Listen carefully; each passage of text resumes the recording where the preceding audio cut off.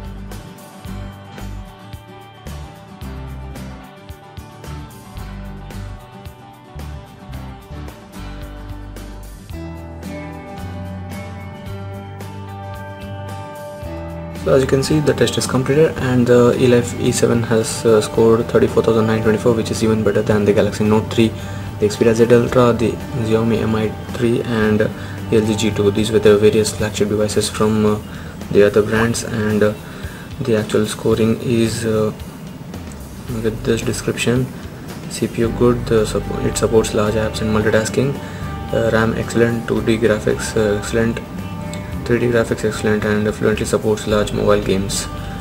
So now let me go into the details to end this one.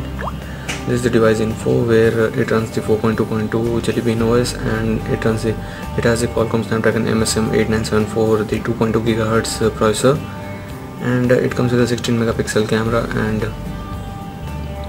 these are the various details of the smartphone.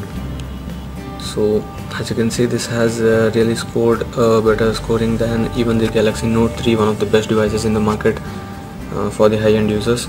So this was the Gionee Elife E7 Antutu benchmark testing. Do check out the channel and subscribe to it for more videos. Thank you.